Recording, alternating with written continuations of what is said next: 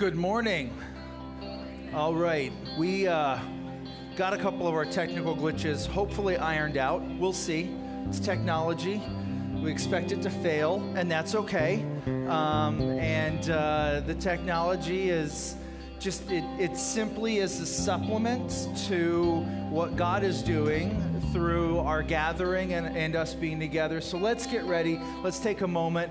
Let's enter into just a moment of prayer as we get ready to worship together. So let's all stand as we get started today. God, you are so good to us. We receive grace and mercy that is undeserved, love that we did nothing to earn and that we can't get anywhere else.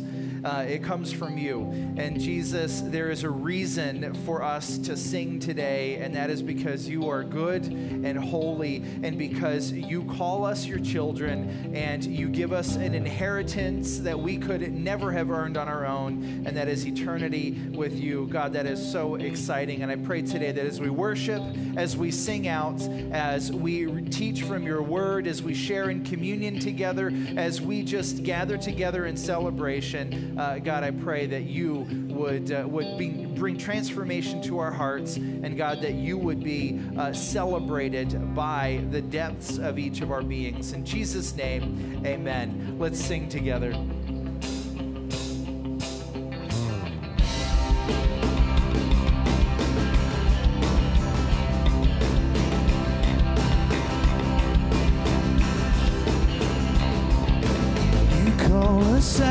From the depths into your freedom, our chains are gone.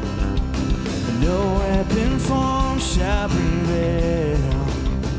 Your word is stronger. We overcome.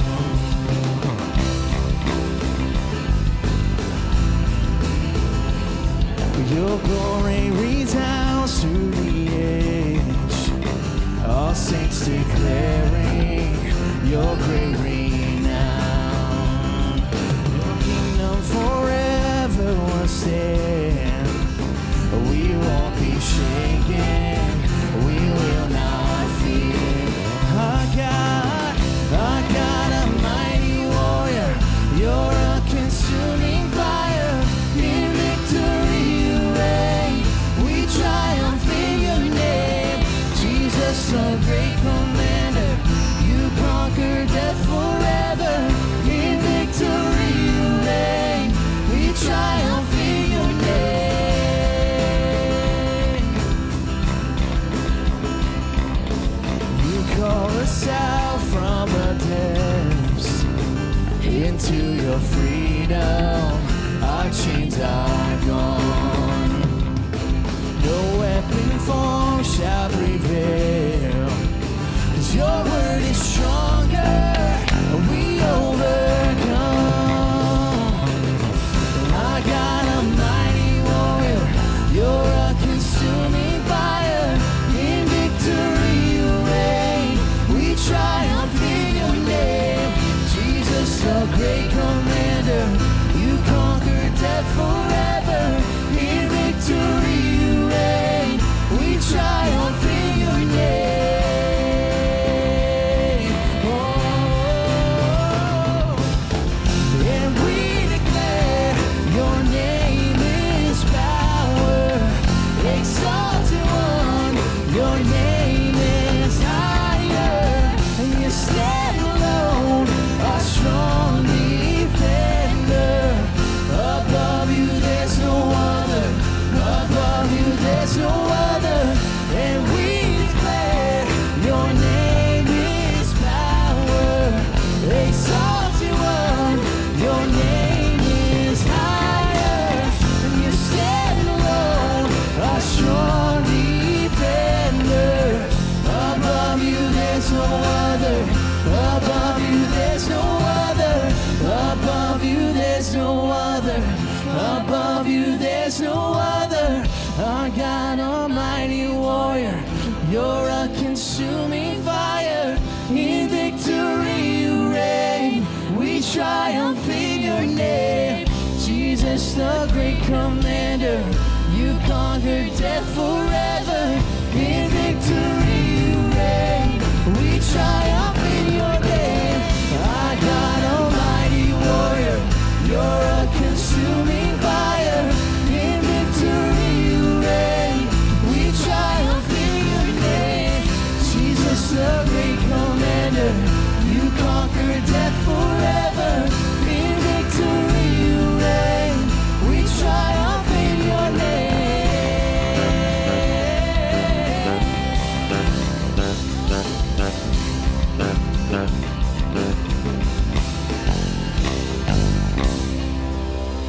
Amen. Thank you, Jesus. We love you, Lord.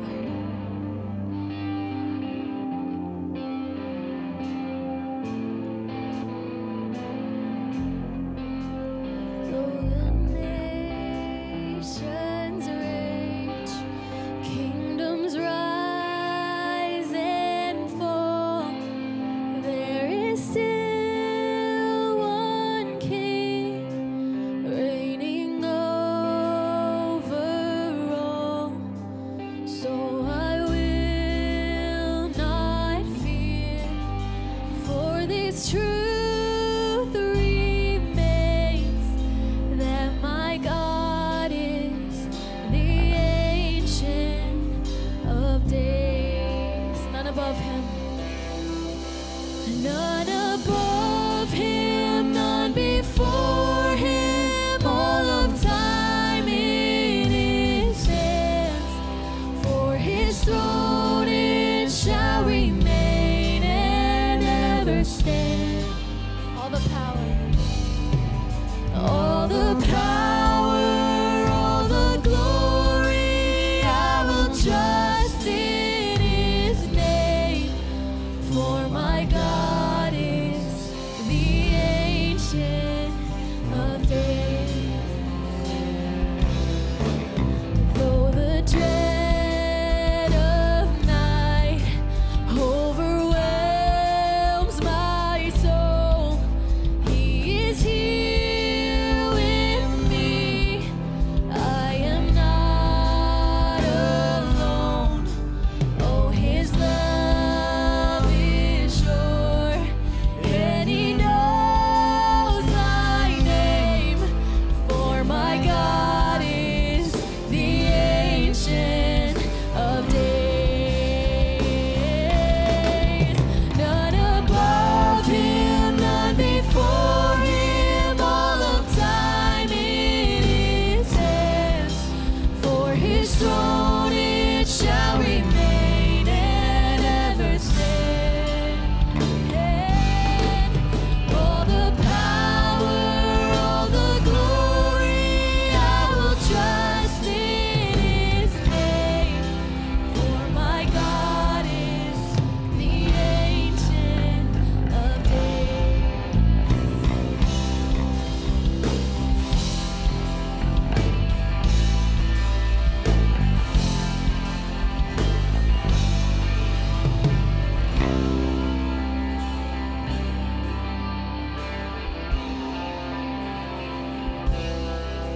Though the dread not see what the future brings, I will watch and wait for my Savior King.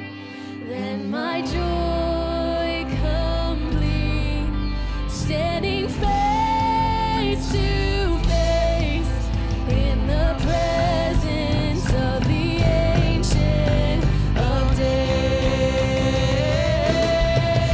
None above him, none before him, all of time in his hands. For his throne it shall remain and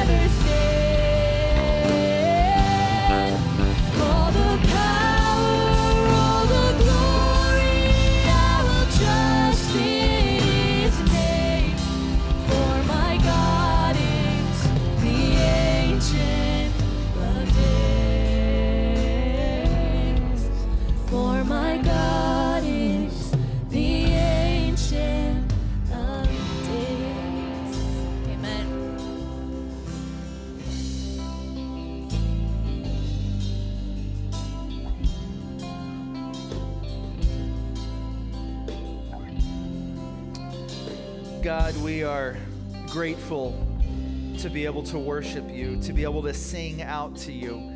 And Lord, I pray that you'd help us to see that you are the creator, that you are the finisher, you are eternal.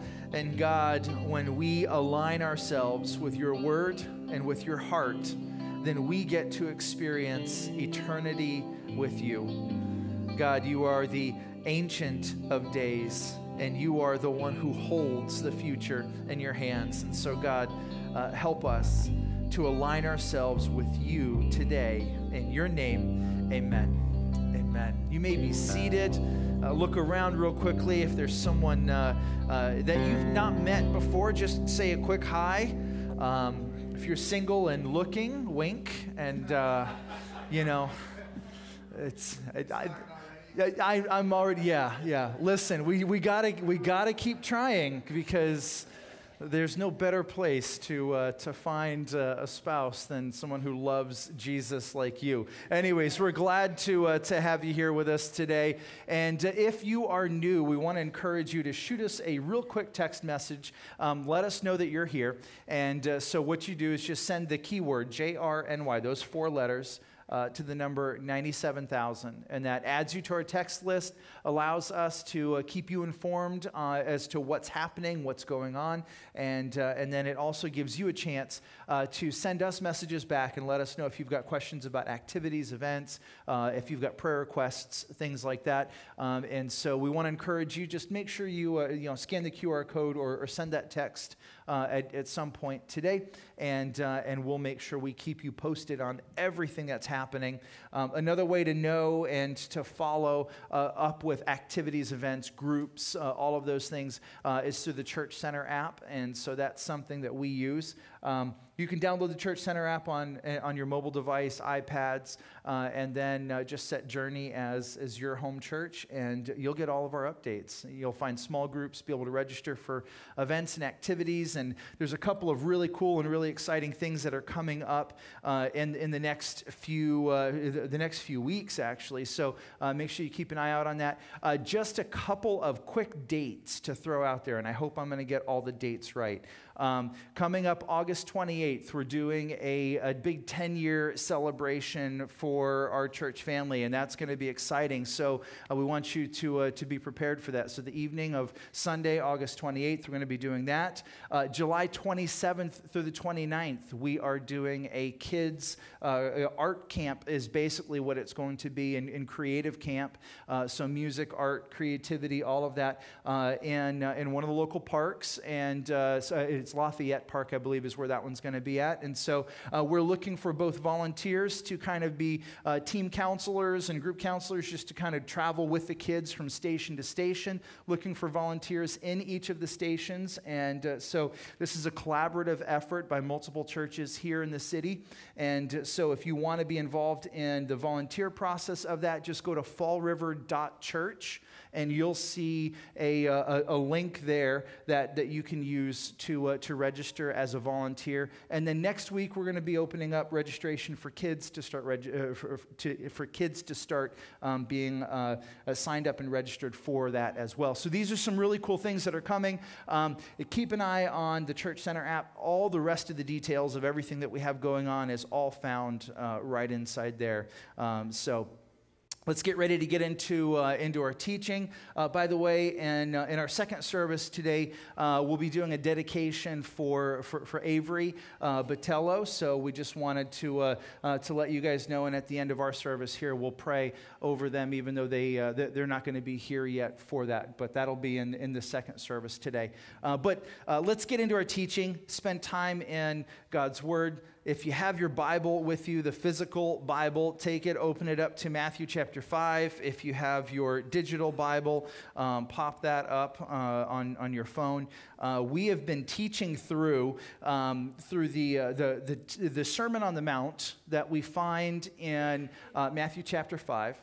This is where Jesus takes his disciples Well, actually, let's clarify. Jesus heads up the mountain and sits down. His disciples come to him, and they sit before him ready for a teaching. And so here you have this audience. And this audience is important for us to note because it is Jesus' followers, his disciples.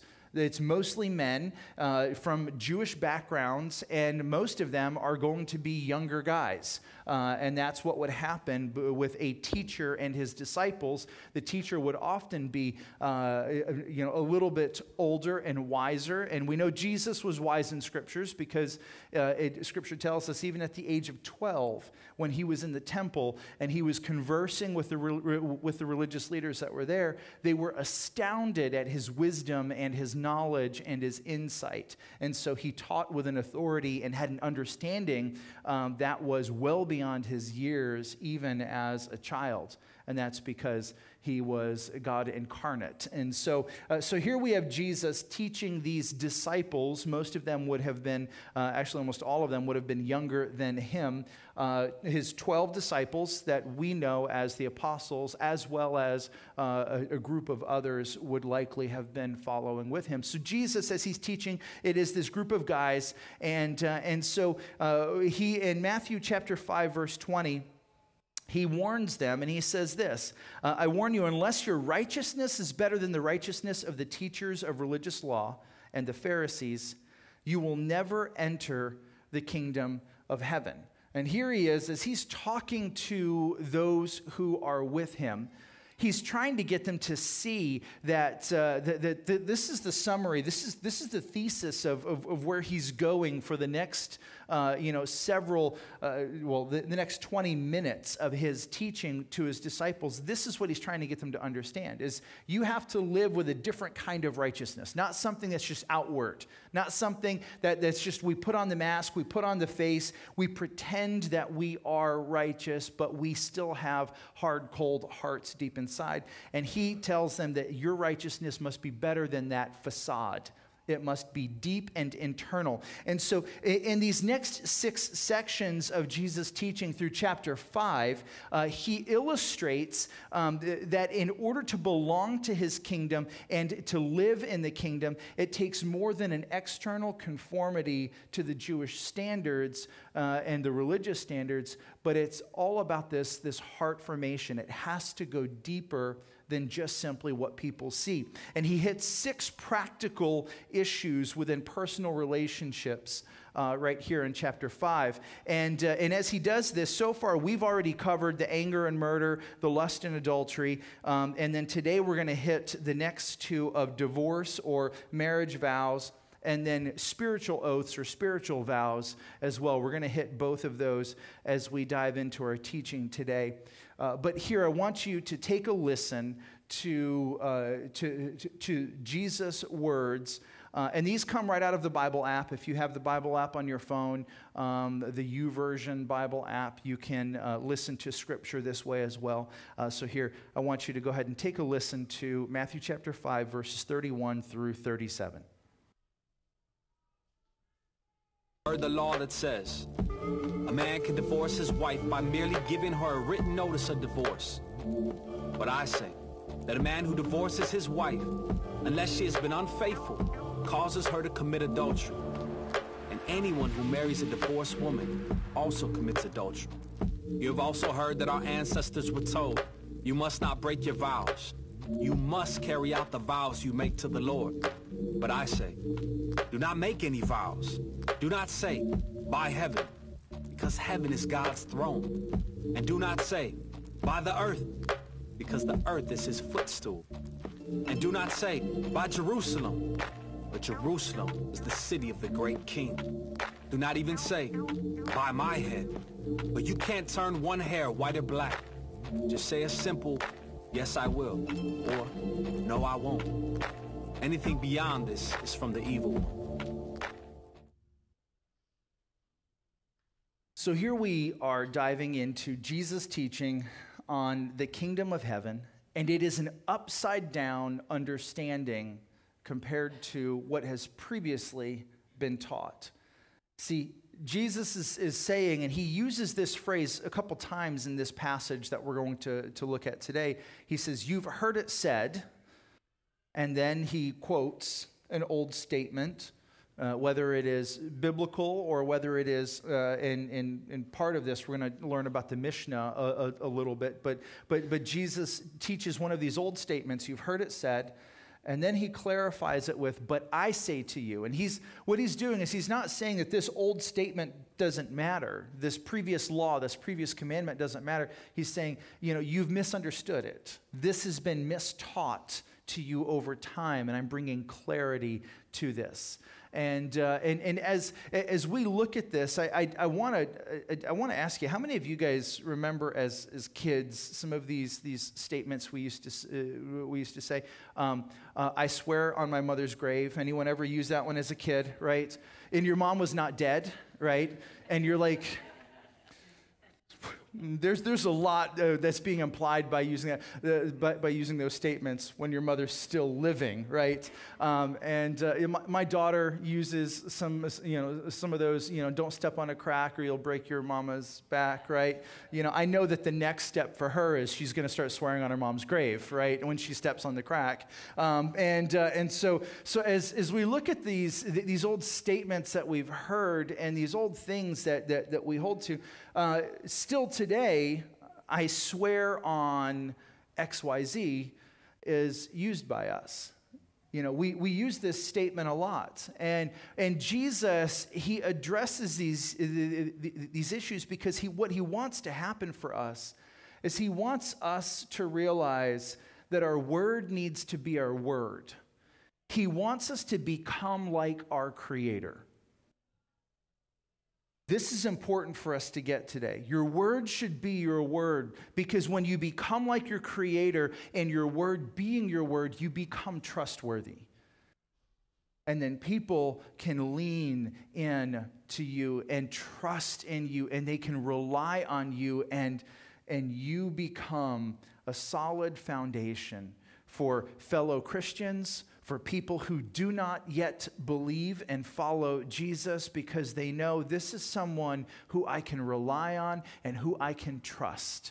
And so what Jesus is wanting us to understand is the importance and the value of our words. Do you understand the value of your words? They matter. As parents, they matter. My kids ask me all the time, hey, Dad, can we, go to the jump park today? I'm not making any promises because I cannot guarantee that we're going to be able to do that, right? That's what I always tell my kids. And even when we plan to do things, I often say, we're going to try to do this today as long as things work out, right? And that includes attitudes, that includes emergencies, that includes, everything else, involved. We're going to try to do this. This is our goal. This is what we want to do today. So make sure that you're doing your part to help see that happen as well. And so we're careful as parents to make sure that we don't make these promises all the time that we're not going to keep all the time, because my kids hold me to it. They hold us to it. In fact, a few months ago, so we did a family podcast, and my wife and I, we've slacked on recording new podcasts recently. Part of that's because of a deck project that I swore would only take 10 to 15 days, right? And now here we are on 4 to 5 weeks. And that's because of things, some that were beyond my control and others that were just like, I'm demotivated. I don't have the energy. I'm not working on it today, right? So some of them are under my control. But here we are, it's been a while since we've recorded any of these podcasts, but in one of our recordings, Sadie, my 4-year-old, she looked at Sarah and I, and she said, because her brothers have little lamps that are mounted to the wall next to their beds, that have a little gooseneck light, and it's a flip switch that they can turn on and off to read in their beds at night. And so she asked Sarah and I, she said, can you guys get me a light like the boys have? And Sarah promised and said, yes, we will. It's been 8 weeks since that promise. And Sarah's words were, yes, we will order one tomorrow. We haven't ordered it yet, right? And I'm like, I feel terrible as a parent because I feel like I'm letting my kids down and being able to trust in us and believe in us. Fortunately, right now, it's out of sight, out of mind for Sadie, so I should be ordering it today and expecting to install it Wednesday after Amazon drops it off, right? And that way, we fulfill the promise. But we need to understand that our words matter, whether it's to our children, to our coworkers, to our spouses, our other family, our neighbors. Our words matter. And our words are part of our testimony. People will learn whether or not we are a person that is trustworthy on those small conversations. And those small conversations and our trustworthiness in those little things will affect how people view us when they find out that we follow Jesus as well. As a parent, let me see how many, do we have any little kids in here? No? Okay, all right. As a parent, okay, cover the ears, cover the ears. As a parent, we've always told our kids that Santa and the Tooth Fairy and all of those things, they don't exist, right? And we've always told our kids that from a young age, and it's terrible because my kid was the one who walked into preschool telling the other kids when they were saying, what did you ask for Santa for Christmas? And he's like, nothing. Santa's not real, right? And it was that matter of fact at the age of 4. Our kids know, and they love the stories of Santa and Christmas and all of this stuff and the Easter Bunny. And we play with this stuff and it's fun, but they understand it as being just as real as the stories of Curious George and these other cartoon characters and stories. Because what we want to make sure is that when they turn 15, 16, 17 years old and they start critically thinking, they're not going, okay, if Santa and the Easter Bunny and the Tooth Fairy and all of these things are fable, is Jesus fable too? Can I trust what mom and dad said about Jesus? And so we've always been cautious to make sure that our words are trustworthy with our kids and that we're real and that we're genuine. Why can't we do that? Well, listen, the money is just not there to do this. Well, I'm not going to give you that because you don't need a cell phone at the age of 8, right? It's just unnecessary, right? I'm not going to feed him a line that says, we'll talk about it and we'll think about it for your birthday. No. You're not getting that until you're 18 and you can pay for it yourself, kid, right? And then my 11-year-old tells me he wants to start a business so he can buy his own stuff, and I'm going, shoot. I know.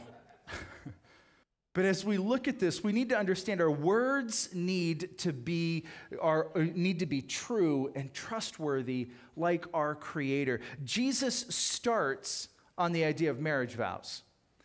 And he tells us on marriage vows, he basically says, keep your word. Keep your vows. Keep your commitments. Let's read real quickly. He says, you've heard it said, right? The law, it tells you a man can divorce his wife by merely giving her a written notice of divorce. But I say that a man who divorces his wife unless she has been unfaithful causes her to commit adultery. And anyone who marries a divorced woman also commits adultery. Now, there's much more to this, and we're not going to have a full, a full dissertation right now on divorce and what's permitted and where it's allowed and where it's not and all of the nuances of that. We're not going to do that right now. But we are going to look at this from the heart perspective. And that is your heart in it to hold to your vows? Because what Jesus is talking about is the vows of and the commitments of, remember, the religious leaders. He's addressing the soft, word and commitment to the gospel and to the message of love and heart of God. He's addressing that issue that you find in the religious leaders. The religious leaders who, what they would do is they would find claims that they could bring against a spouse because they thought the grass would be greener on the other side of the fence, and then they would leave that spouse under false accusations and then go find find a new one, hoping that this would be a much better experience for them, and then they'd be disappointed and let down, and they'd continue trying to do this again and again and again. And this kind of stuff is what was happening inside that day. And Jesus was saying, you see, your heart's not in it. Your word is not your word. You're not holding to your vows. You're not a trustworthy person. And there's a deeper heart issue that is going on here.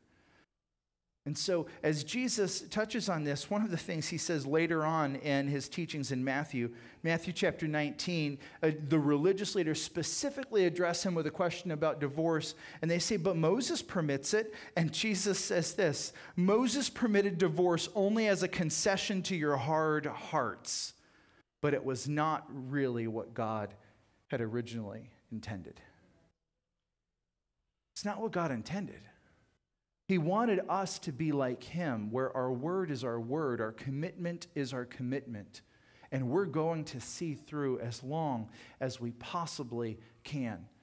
We're going to do our part to love well, to commit well, to hold up to our vows.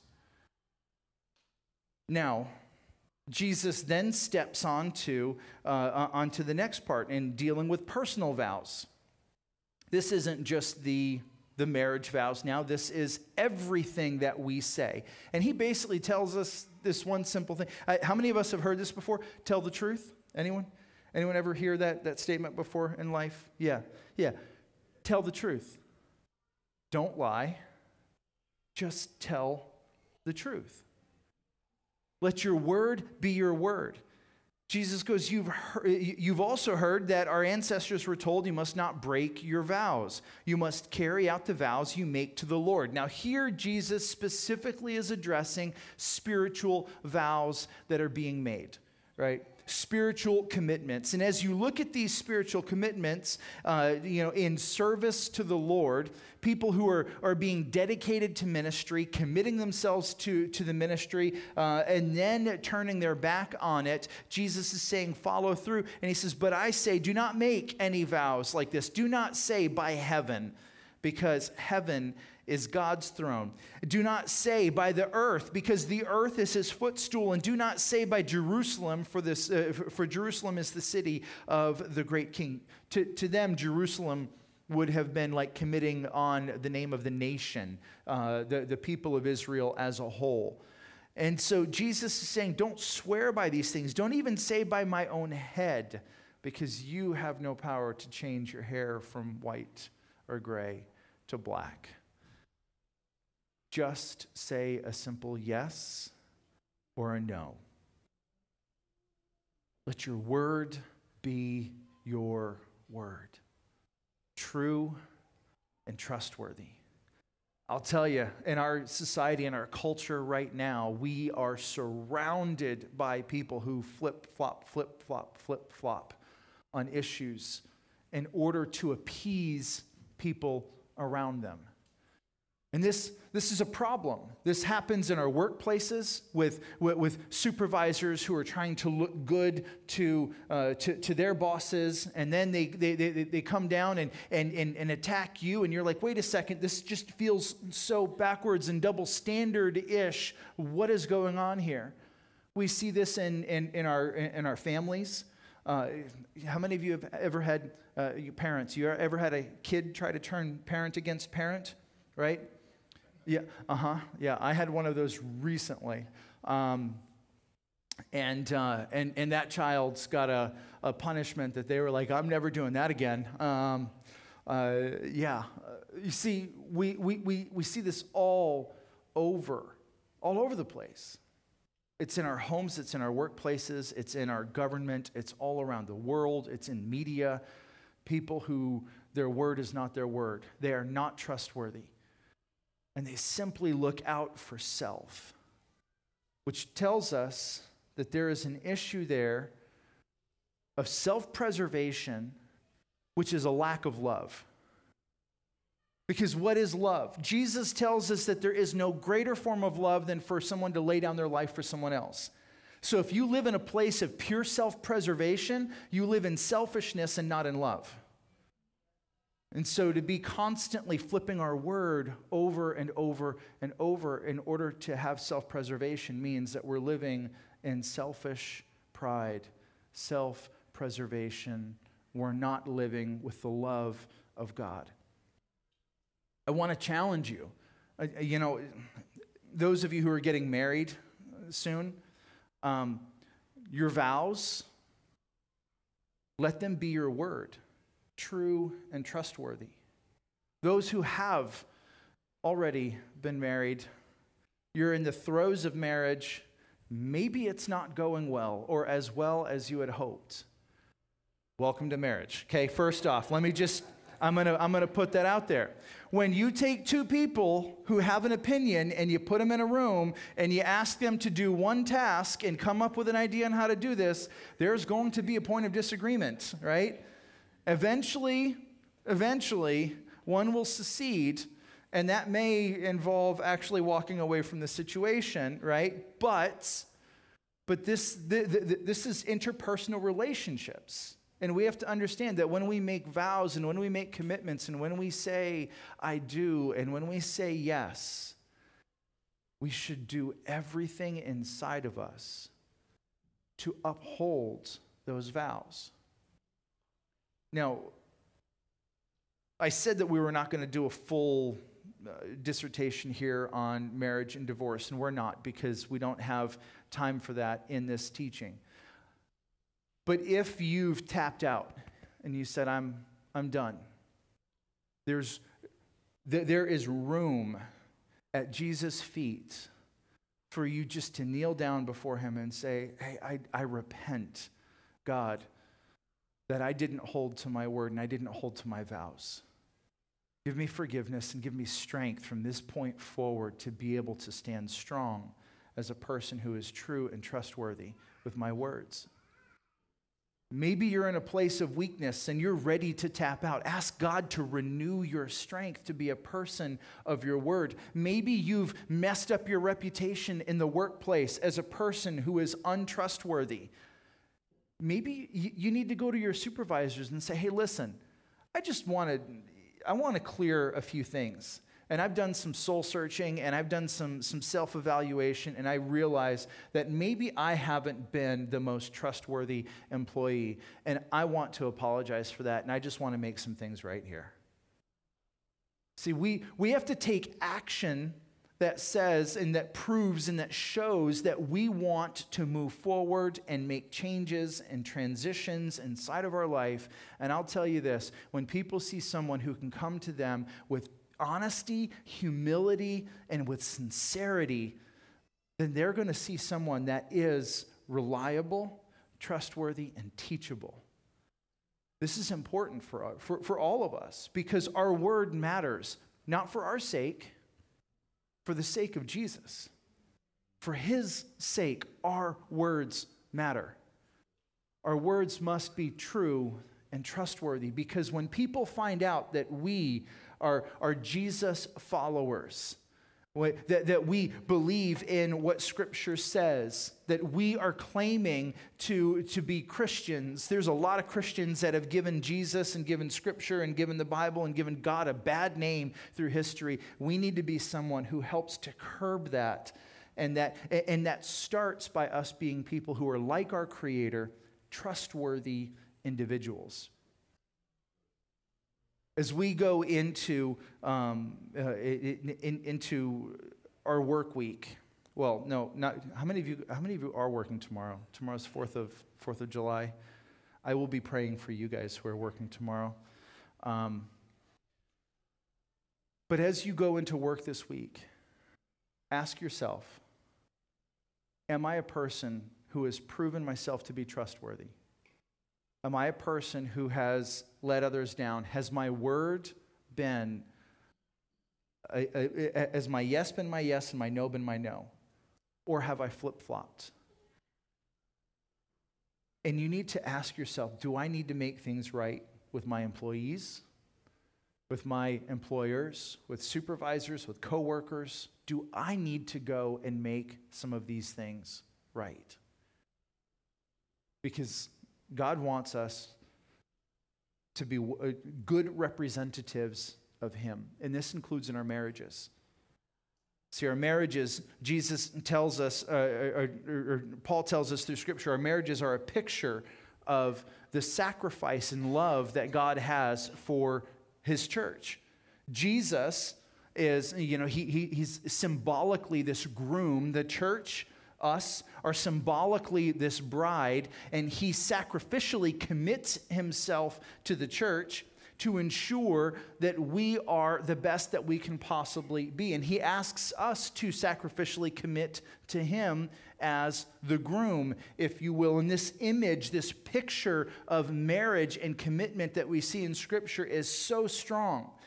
And Jesus, he's given his all to us, and he's committed, and his word is his word, and he is true and trustworthy. Are you, as a member of his church, true and trustworthy back to him? Is your word your word? Are you fully, truly committed? Or do we swear on these strange things? I swear on my mother's grave. I swear on this. I swear on that. I swear to God. How many of you have found yourself saying that one? Be careful with that one. That is a dangerous phrase. Instead, let your yes be yes, let your no be no, and let your character be the testimony of your trustworthiness. I'm going to ask our worship team to come. We're going to close our time together in communion. And communion is this constant reminder of what Jesus has done for us. It's this opportunity for us to do some self-searching, some self-evaluation, and to sincerely respond to what God is calling us to in Scripture. And so today, as you receive communion, I want you to ask yourself, have I been trustworthy in the gospel that has been given to me, the gospel that has been lived out for me? Have I been trustworthy in my response to God? Because he's been faithful to us. He's been trustworthy for us. His word has been his word. It is true, and it is unchanging. Jesus has committed himself to us. He gave his life as a sacrifice so that we could have salvation. And he said he would do this. This was prophesied long before he was born. Long before the prophets had written things down, he had already committed himself to bringing salvation to us. Revelation tells us that at the very creation of the world, the Lamb was slain. When Jesus spoke creation into existence, he spoke his sacrifice into existence for us. When he came to the earth, he said that he was here to finish the work. He was here to give himself for us.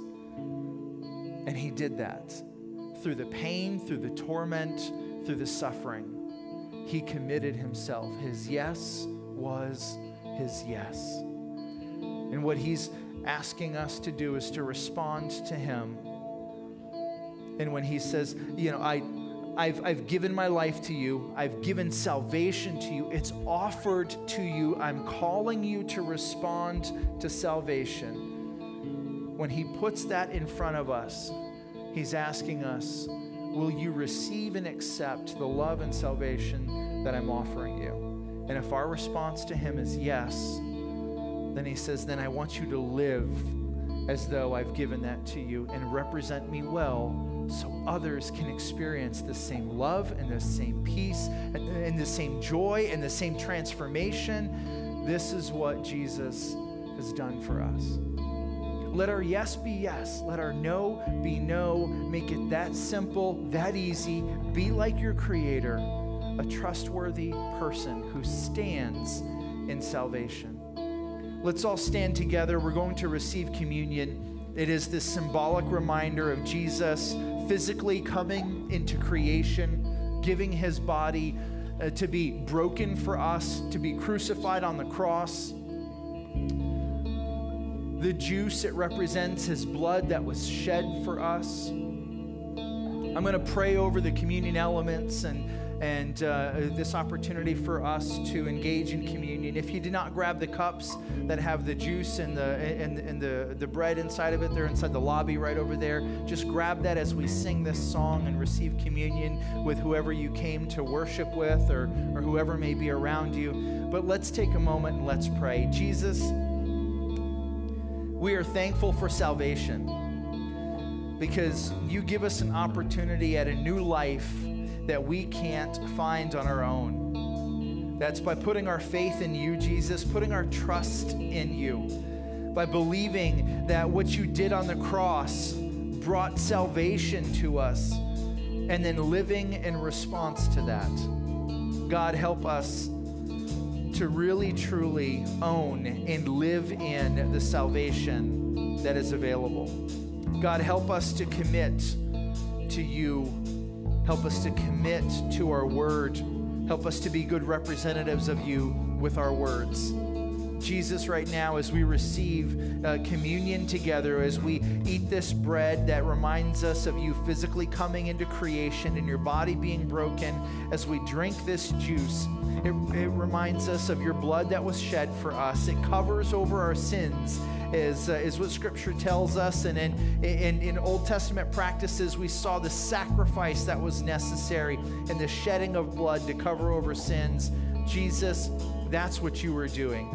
And Lord, I pray today that as we receive communion together, you'd help us to be encouraged to know that we can make transitions and changes in our life. We can repent. We can come to you. We can ask you for forgiveness for where we haven't held up to our word, where we haven't been trustworthy. God, this is a chance for us to turn a new leaf, a new page in our life. God, we can change and see transformation happen. So God, please be honored. And in this moment of worship, as we receive communion together, and as we close in this song together, in Jesus' name, amen. Let's receive communion and let's sing together. Worthy of every song we could ever sing, worthy of all the praise we could ever bring, worthy of every breath we could ever breathe. We live for you.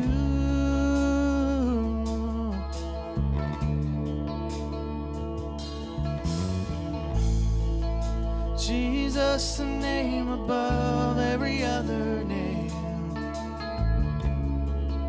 Jesus, the only one who could ever save. Worthy of every breath we could ever breathe. We live for you. We live for you. And holy, there is no one like you. There is none beside you. Open up my eyes in wonder. Show me who you are and fill me with your heart and lead me in your love to those around me. Oh, worthy of every song we could ever sing, worthy of all the praise we could ever bring, worthy of every breath we could ever breathe. We live for you. Oh, we live for you. Oh, and holy, there is no one like you. There is none beside you. Open up my eyes in wonder. Show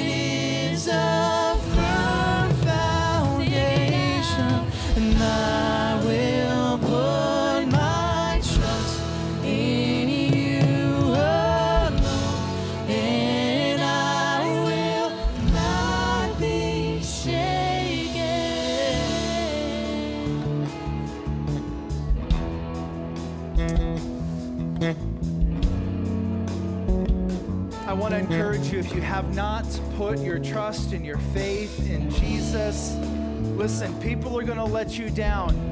As a human pastor, I will let you down. Your spouse will let you down. Your coworkers will let you down. But Jesus is that foundation that we can trust. His word is his word. It is true. It is trustworthy. Lean on him. Set him as the center of your life. In our next service, we're going to be dedicating Avery Botello. We're going to pray real quickly. Andrew's daughter, we're going to pray over her. Also, an awesome praise report. Ray Rios is here with us. He's I got to serve with him. He was a worship pastor in one of the churches we were involved in. Incredible heart, incredible man. He suffered and struggled with a heart attack earlier in the year, and so we had a chance as a church to just reach out, support him, uplift his family. So he's here, he's healthy. I know you're on the road to recovery, so God is so good. Glad to see you. Let's just praise God right now. There's so much happening. God is doing so much in so many lives. He's trustworthy. Put your faith in him. Let's pray. Jesus, thank you for this time to gather together today. Thank you for your word. Thank you, God, that we can always trust in you. Jesus, you gave this illustration that we have our choice of building the foundation of our life on either sinking, shifty sand, or we can place it on a solid rock. And God, you are that rock. Help us to trust your word. Help us to live trustworthy like you are to the world that is around us. God, that will help them to also put their faith and their trust in the rock of Jesus Christ. Lord, we're thankful for this time together. Be blessed and be honored as we get to dedicate Avery in our next service. Lord, I pray your favor and your blessing over Andrew and Marissa and their family. Jesus, we're just glad to be able to do life together as a church family. In your name, amen. Amen. God bless you guys. Have a wonderful week.